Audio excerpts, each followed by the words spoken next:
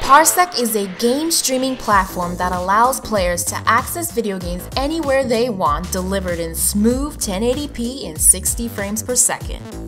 In today's video, we are going to tell you how you can start using Parsec in a few simple clicks. The first step consists in heading to our website, which you can find listed in the description below. After making a username, you will have to provide an email and password in order to create your account.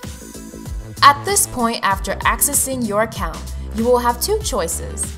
If you or your friends don't own a PC, you can rent a PC on the cloud in order to play, or use your own PC to access your gaming library through Parsec. If you prefer to rent a PC, you can choose from several options in our cloud computer marketplace, so make sure you pick the one that fits your gaming needs. Once that is done, you can jump into your favorite games and experience the excellent performance, stable frame rate, and low latency that players love about Parsec.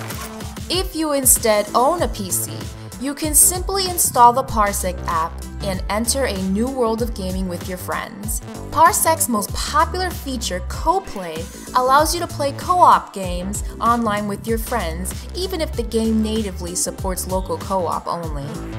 You can play together, spectate your friends in real time, or let them take over the action, and this also counts for games you would never expect to be able to play online.